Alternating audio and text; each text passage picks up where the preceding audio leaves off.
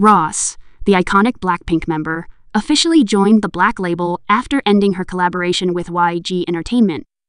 This announcement was made directly by the Black label on June 18, 2024, surprising fans and the media and enthusiastically awaiting the next steps of this talented singer. Ross, real name Park Chae-young, has been part of Blackpink since their debut in 2016 under YG Entertainment. Over the years, he has become known not only as the main vocalist of the world-famous group, but also as a fashion icon and inspiration to many. With her distinctive voice and stage charisma, Ross has managed to steal the hearts of millions of fans around the world. With Ross joining the Black label family, many hope that she will get more creative freedom to explore her talents and potential.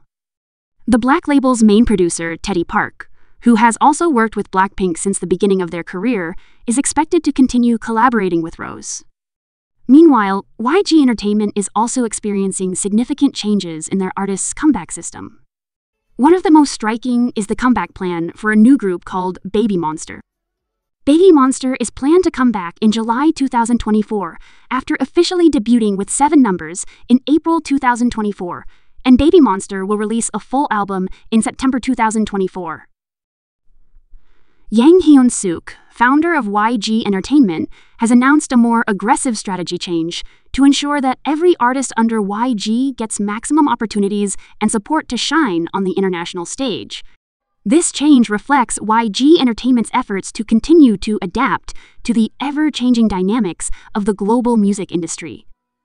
Rose's journey from YG Entertainment to the Black label is an exciting new chapter in her career. Fans and observers of the South Korean music industry will continue to follow this development with great enthusiasm.